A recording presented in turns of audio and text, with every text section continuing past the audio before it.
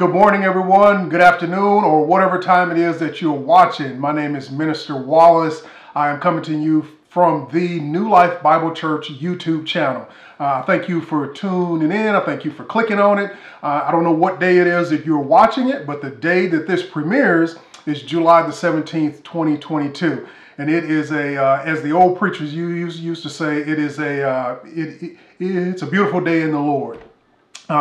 I thank you again for clicking on the channel on behalf of my pastor, which is the founding pastor of New Life Bible Church, Dr. Alan S. McLaughlin. I thank him for sharing his pulpit and YouTube ministry with the ministers of his church. And our First Lady, Dr. Norma McLaughlin, thank you for the same, for many, many years of mentorship and guidance.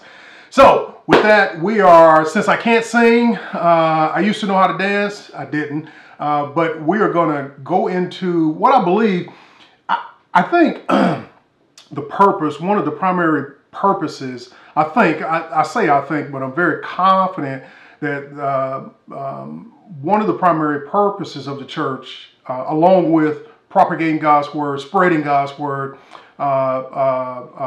offering the eternal salvation through Jesus Christ. One of those tasks that fall down below that is encouragement, basic encouragement. I just have, over the years, have come to understand, come to believe, and come to trust that encouragement, all of us need encouragement. We thrive off of it. I mean, have been some amazing things done by another human that was simply encouraged. So this morning, we're going to answer the question from the title you've seen. Many of you, depending on what age you are, when you've seen the title, you thought of one person, and it wasn't the Lord. You thought of Tina Turner. To be completely honest, when I was, as I was going through the passage, that's what I thought of too. When I realized and understood what led me to the passage and what this passage is about. That's the thing that I thought too, man, that would be a great title. What's love got to do with it? Well, we're going to answer that question and learn more about that question through 1 Corinthians chapter 13. In the song from the 1990s, Tina Turner asked, what's love got to do with it? Of course, she was in the midst, well, I think in the midst of a coming through on the backside of a failed relationship, had married one of those swab dudes, with the green eyes, nice hair always straight, don't even have to brush it, but turned out to be a complete crazy man. And I think, if memory serves me correctly, I was a kid when it came out, but well, not a kid when it came out, but probably when she was going through it. When the song came out, her assessment of love is that it was useless. It was a secondhand emotion. It was basically nothing. And she was saying that based on her experience. Not to answer that song, that's not what we're doing, but that is a thought process, that love is just an emotion. Love is one of those words and terms that we use for many things, that I use for many things. But so we're gonna take a look at what the Bible says about what love is and what it looks like without it. And not just in relationships, because sometimes we only attach love to relationships. Sometimes it's misunderstood in the Bible. Well, it's misunderstood by us what the Bible is referring to a lot of times when it's talking about relationships. Usually we are understanding intimate relationships, girlfriend, boyfriend, husband, wife, mom, parents. But we're going to kind of expand the aperture a little this morning. So what we have to do, though, before we jump right into 1 Corinthians 13, we have to look at some of the preceding passages. And I'm going to be honest, this is not what I was in, as of 4 days ago, this is not what I was intending to preach. I was studying 1 Corinthians 12. I felt like that's where God was leading me. I wanted to teach a message or preach a message on unity, on working together, how we are absolutely, and the we that I'm talking about, asterisk, everybody. how we are better together. So I was in chapter 12. I was pretty excited about chapter 12 too as I began to read through it. Because Paul kept talking about, Paul was juxtaposing the body, the human body, with the body of Christ. You see, the Corinthians, like us, were having some issues. They were from a place of, they had a lot of things, they had a lot of material things, and so they struggled a bit with, because the things that are happening at work and at home and in the family, at your jobs or whatever it is, the things that are happening outside of the church come inside the church. Why? Because the humans who are causing or living or experiencing those things, we come into the church. So when the local church meets, guess what we bring in? Well, we bring in all the lint and all the things and all the stuff from the world. So the church at Corinth was having an issue. So, and Paul was trying to unify them. So I thought 1 Corinthians 12, that's it. I'm reading 1 Corinthians 12. It's getting gooder and gooder. Paul is juxtaposing the body with the eyes, and he says the eye can't be the whole body. He's making the point that how the body works together. Each one of them have different parts. They don't look alike. So the lower one can be the higher one. And I'm thinking, man, this is good. This is good. I'm reading and everything, getting super excited. I'm almost done with the reading, almost to the last verse. And I'm thinking, okay, 2 or 3 points. Man, this is going to be good. Some transitions, because I was getting excited. I really only preach things that so I believe when God lays something on your heart, first it's going to be for me, it's going to excite me, or it's going to touch me, or whatever it is, but it's going to have some type of response with me first, because I don't think, well, for me, that's how it works. So I'm excited. I get down to the last verse. Now, Paul has laid it down in chapter 12. I get down to the last verse and he says, but wait, I'm going to show you something far better. And well, wait, far better. Now, he could have said, I'm going to show you something better. I'm going to show you something as good. But no, he picks the last verse to close off that portion of text. He picks the last verse to say, but wait, I'm going to show you something far better. I mean, if you have something that's good, and I thought 1 Corinthians 12 was good, I'm ready to start putting the message together, start prepping and everything. But if somebody says, hey, you got something good, but I can offer you something far better. Paul closes out 1 Corinthians 12, the very last verse says, but wait, I'm going to show you something far better. So in chapter 12, he was talking about spiritual gifts. He was talking about natural gifts. He was talking about working together. He was talking about the pinnacle of spiritual gifts. He said, so, I mean, things like, in a sense, to translate to us, what could be far better than being the best singer? He talked about physical gifts. And what could be far better than being able to speak tongues on command? I mean, you're super saved at that point. What could be far better than being the best teacher, the best organist? What could be far better than being the person who's known as the best drummer, the best usher, the best pastor, the best preacher, the most nicest person in the church? What could be far better than that? Well, let's find out, because Paul, the Bible, changed my whole direction as I was reading through and studying the text. Because in the last verse of 1 Corinthians 12, where I was going to set up camp at, he tells me, but wait, there is something far better. Paul's focus in 1 Corinthians 12 is this. The idea of Paul's focus of 1 Corinthians 13, the primary idea of 1 Corinthians chapter 13 is this. No matter what talents or gifts that you have, they and you are nothing without the application of love. Paul's point in 1 Corinthians 13 is this, that no matter what talents you have, no matter what spiritual gifts that you have, those gifts, those talents, they are nothing without the application of love.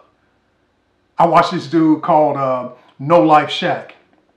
He does reaction videos to music that some of you may not like.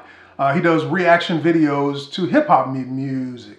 But he's got this phrase that he says whenever it was a line, whenever it was a bar, he's like, that's tough. That's tough.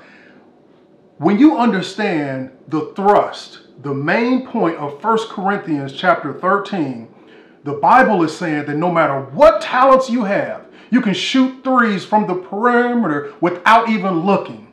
You can set the church on fire with a song.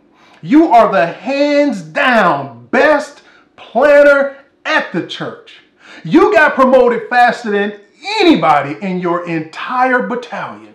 You was an E7 in 6.5 years. You got a Legion of Merit and you didn't even retire. You are the most awesome person. Everybody at church knows you are awesome. The Bible says, even with that, if it's not done with love, it means nothing. And you mean nothing. That's tough. That's tough. That's tough. That makes me ask, well, what does love have to do with it? What is it about love? Because I'm missing something about love. Because, I love cheeseburgers. I love sausage and pancakes and eggs. I love sports cars. I love my wife. I love my grandson. I love my church. Something's wrong here because, see, I wasn't getting that. I thought if I was, if I had a buttery smooth jumper, if I got a voice that I ain't even got to try and I can basically sing better than everybody in the choir, if I got just skills and I don't even have to try, don't that count for something? The Bible says, if it's not applied with love, no, it means nothing. And nor do you in God's eyes. Your talents and gifts mean nothing if they are not applied with love. Now, this is in God's eyes. Listen to 1 Corinthians 13, 1 through 13. The Bible says, if I speak in tongues of men and of angels, but have not love, I'm a noisy gong or a clanging cymbal. In the original Greek, it's not talking necessarily of that's what it is. It's making an idiom to say it's temporary. It's just sounds, and then when it's over, it's done. The point of verse 1 is that the Bible is saying that if you speak in these things and speaking in tongues of men and of angels, you're thinking of angels. Come on now, of angels. The Bible says, but if you don't have love, it's a noisy gong or clanging cymbal. It's just noise. And when it stops, it's gone. So it's temporary. Verse 2 says, and if I have prophetic powers and understand all mysteries and knowledge and have all faith so as to move mountains, but if I don't have love, I'm nothing. Wait a minute. Have I been reading the same Bible? Have I just been slicing the Bible up into little pieces of pie? Have I not been collectively understanding God's word? Because this don't sound right. Somebody told me, a preacher told me, you got faith the size of a mustard seed. You can move mountains. And everybody said amen. Didn't nobody say this part? Didn't nobody tell me this? It means nothing. Nothing. You can have the faith. Let me read what the Bible says and let me not paraphrase. And if I have prophetic powers and understand all mysteries and all knowledge, prophetic powers? 90% of the churches I go to, you already the man. And if you understand all mysteries and all knowledge and have all faith, I just want a portion of faith. The Bible says, and if you got all faith and you can move mountains, but you don't have love, nothing. Let's continue. Verse 3. If I give away all I have and deliver my body up to be burned. Paul, the first 3 verses is just breaking in half all the things sometimes that we get taught one side of it. If I give away all I have, charity, everything, if I give from my heart and I deliver up my body to be burned, the ultimate sacrifice, but I don't have love, I gain nothing. None of that means anything. So love is better, is not just better than. The Bible is saying without love, all the above is wrong. So Probably 15, 20 years ago was one of the first times I was able to go to like a real upscale steakhouse. I mean, this is pinky up, white towel, little warm finger bowl stuff to, you know, all the little stuff, the spritz and the soft music and the lights were down. You know, they come seat you. You couldn't even see nobody around you. The top level steakhouse. I've never been in there. I like, no matter what it is, if it's steak, hamburgers, French fries, I like some sauce. I like Heinz 57 sauce. I like steak sauce or barbecue sauce or ketchup. I just like sauce. I think that sauce makes everything better. If you got an incredible steak, I think sauce makes it awesome. If you got an awesome steak, put a little sauce on it, it's phenomenal. I divorce the seasoning. Of course, the meat is seasoned or not. If it's a terrible steak, you put some sauce on it, it's all right. So I'm at this upscale steakhouse. Word of a steak, ribeye, I like it. It comes out. Now I'm trying to be responsible, right? I don't want to wait till the waiter has to go all the way back. The waiter delivers the steak. And the first question I ask him, now those of you who've been to a upscale steakhouse, you already know the mistake that I'm getting ready to make. The first question I asked him, could you bring some Heinz 57 sauce? I said it in my very professional and soft inside, like I got some home training voice. And I could tell the look on his face went to he wasn't disgusted. He felt sorry for me. It was kind of like one of those, oh, he was like, you not gonna taste it?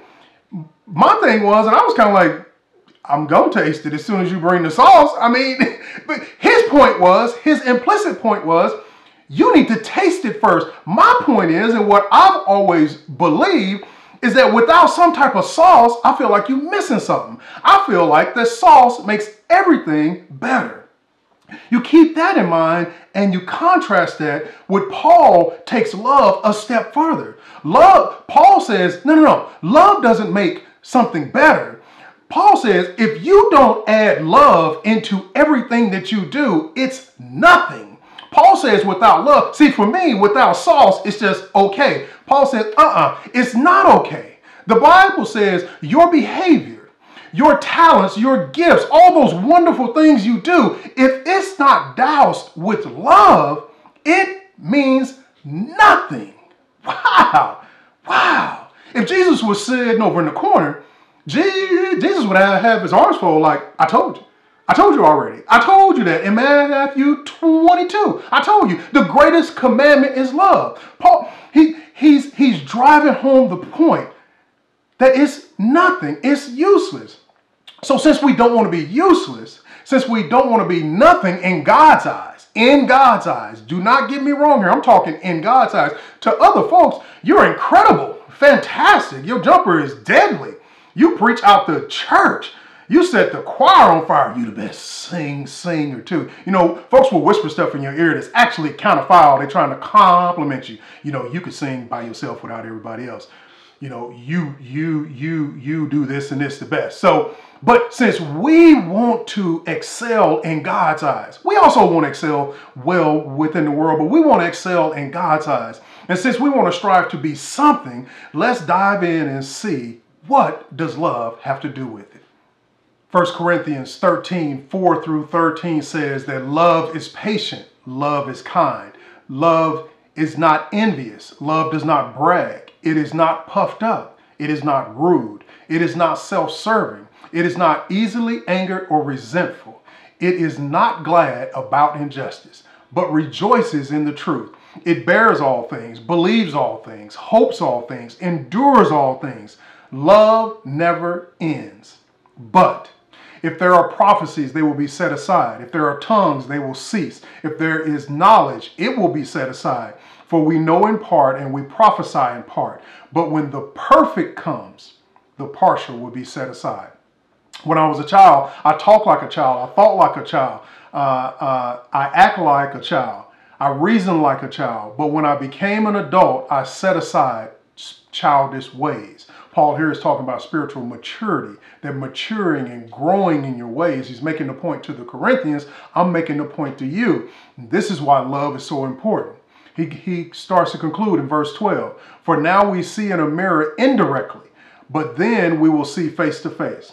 Now I know in part, but then I will fully know, just as I have been fully known. And now these three remain: faith, hope, and love.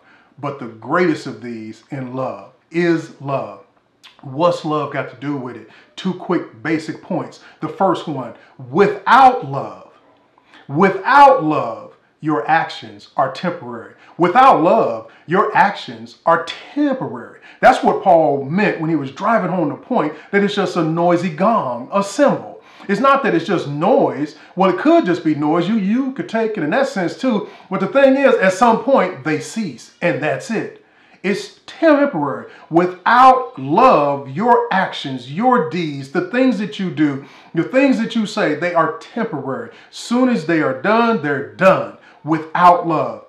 Why is that? Well, here's some attributes of what love does not do. Here's some things that give you indicators of what to avoid, or when you do them, and we will, as John the Baptist said, repent, change. Oh man, I messed that up. I need to fix that. Go back, fix it if possible. Here are some things that love does not do. Here are some temporary things, some indicators that if you are doing these and acting like this, these are temporary. These have no long-lasting effects. Now, hurt can hurt folks for a very long time. That's not the point here. But these are the opposite of love. In the scripture, it says love does not brag.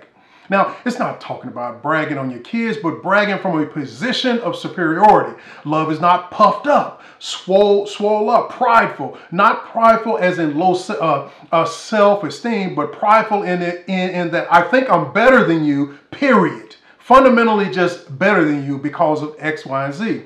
Love is not rude. I mean, that's Captain Obvious there.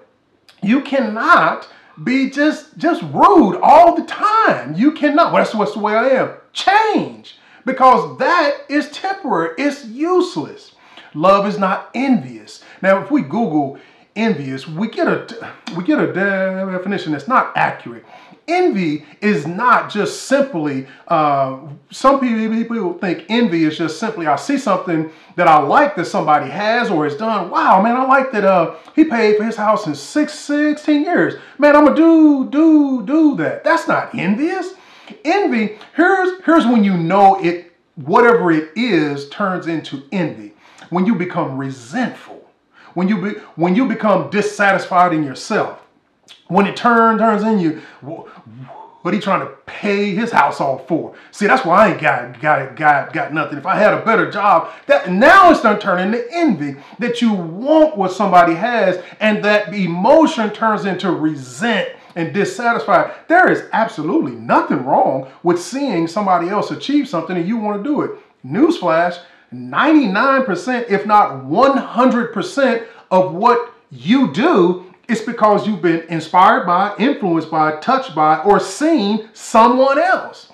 Wake up. It's okay to be influenced. What the Bible is talking about is not envious. When it turns into envy, why they got this church and my little church, or why their church so small. Envy is when that emotion, that what you see, it turns into resent or desire, or you being dissatisfied. Love is not self-serving.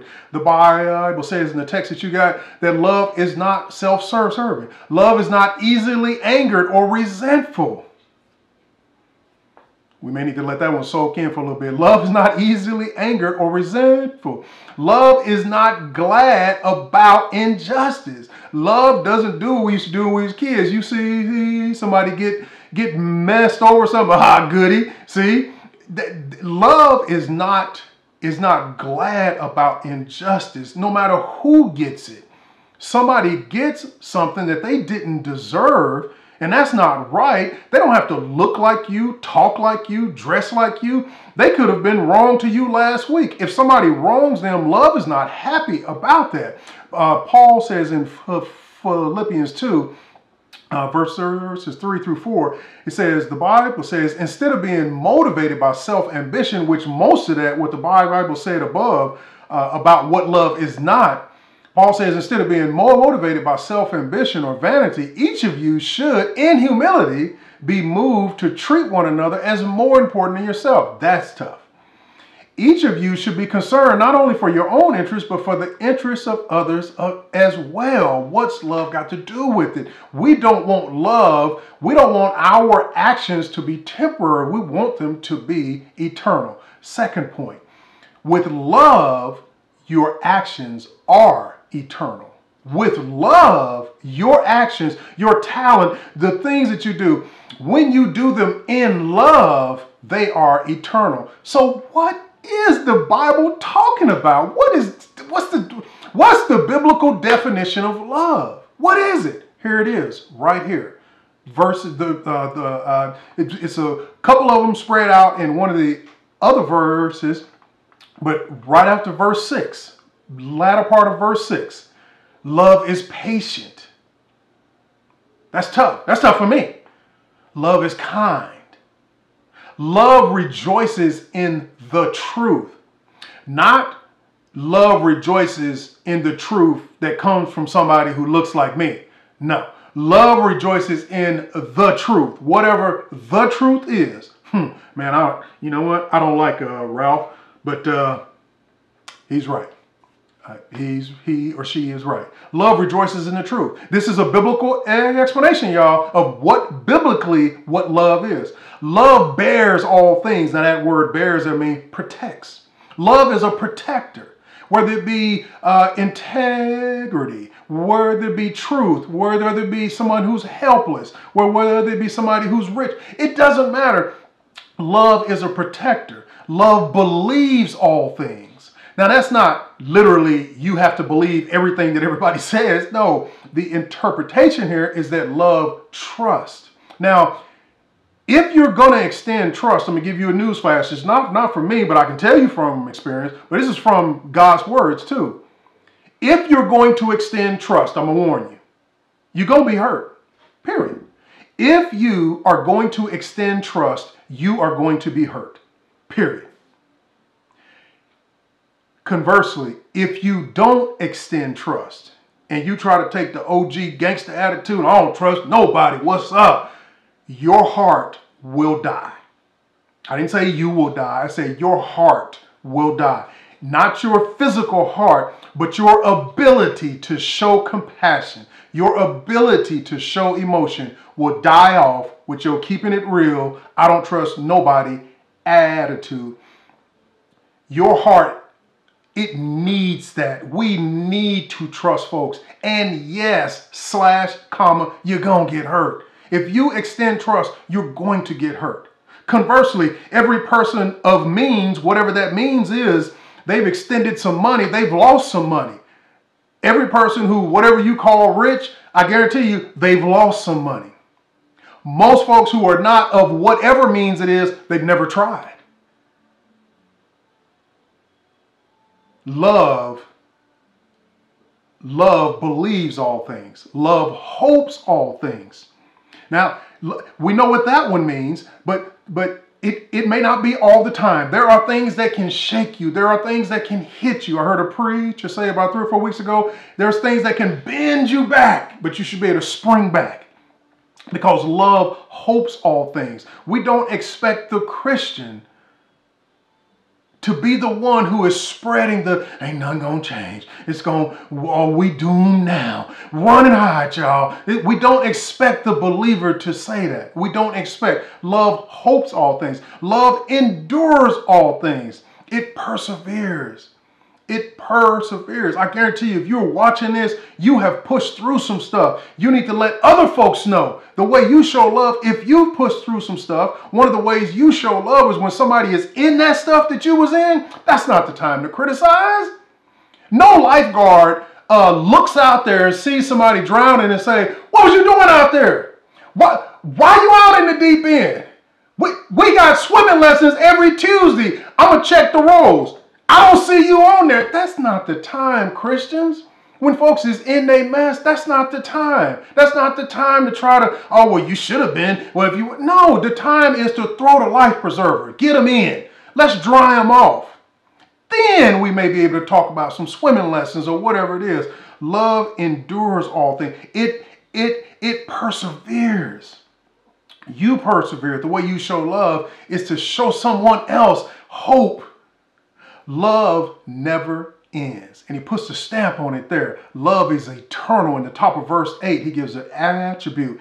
Love never ends. So yeah, with love, your actions are eternal. With love, you showing love. You remember things that your great grandma did, grandfather, mom, dad, whoever, a person who was just, who just did something in passing. You remember that to this day. Love is eternal. Listen to Romans chapter 12, verse 9 through 10. The Bible says, love must be without hypocrisy. Hate what is evil. Cling to what is good. Don't cling to what is evil. Well, I just need to know what the news says every single day, every minute, streaming to my phone, alerts, smart TV set to the news. Have y'all noticed? I don't, it's not that I don't like the news. I don't like what it does to folks. Every single minute of thing. Hey, did you hear it? Finish reading it first before you tell me about it. You ain't even read it. Hey, did you hear it? Love does not do that. I didn't say love don't watch the news. I said love doesn't cling to it. It doesn't cling to those things. Love clings to what's good. Be devoted to one another with mutual love, showing eagerness in honoring one another. What does love have to do with it? Everything. Everything. I'll give you this challenge before we close. I want you to take the time this week. The Bible tells us, it kind of implies, not saying that we should love those who love us, but the Bible kind of explicitly states that that's great and that's an easy task. I want to challenge you with this for this week, next week, whenever you feel uncomfortable doing it. Notice I didn't say whenever you feel comfortable, because that may never happen. I'm talking about at the point where you feel a little bit uncomfortable, a little bit weird. I want you to take the time to show somebody love who don't like you. Somebody who, it may not be a overt don't like you, but it's known, you know, she know too. Y'all speak, see each other. Hey, what's going on? Hey, what's up? I like that dress. I don't really, but hey, no. I want you to take some time this week, something. Don't be weird about it, but something. Show them love. Show them love. It's not hard to do. And it's eternal. And don't forget, Paul says, without it, we are nothing. So again, what does love have to do with it? It has everything to do with it. And us as Christians, in God's eyes, we want to not be temporary. We want to show love. We want to draw as many folks to us so we can tell them, like John the Baptist did, it ain't even me. I ain't even worthy to tie his sandal. But since you came here, let me point you to the man. Well, let me point you to the reason I am the way that I am. That's the point, and that's what love has to do with it. I thank y'all for tuning in this morning or whatever time it is that you watch. I hope that you accept the challenge to show somebody love who may not like you or may not. That would be the first one, or somebody who you may not know. It's nothing wrong with showing somebody some love, being kind, smile, encourage, show somebody some love. These baby steps will take gigantic leaps and to make our world a better place. Our Father which art in heaven, we come before you, God, first to give you all praise and honor and glory. I thank you, God, for this audience. I thank you, God, for your word. And we just ask, God, you continue to guide us and lead us and allow us to be able to have a spirit of boldness to show somebody some love this week. In your son's name, Jesus Christ. Amen. Thank you. Thank you, New Life. Thank you, friends of New Life. Thank you for folks that the YouTube algorithm dropped this in your lap. God bless you and have a great week. Amen.